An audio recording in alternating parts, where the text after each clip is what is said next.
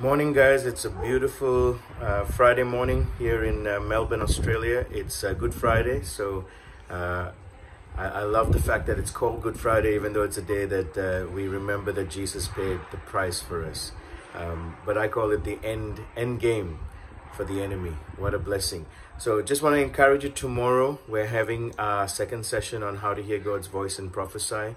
It's such an important time during these days that we hear God intimately and learn to prophesy. It's all right if you miss out on the first one. We are building on it, but we've recorded it as well. You can still join us. Please invite others, and I'll see you tomorrow from 1 to 4 p.m. Melbourne time. Check your time in whatever country you're in. The details are below as well. Love you. Talk to you soon.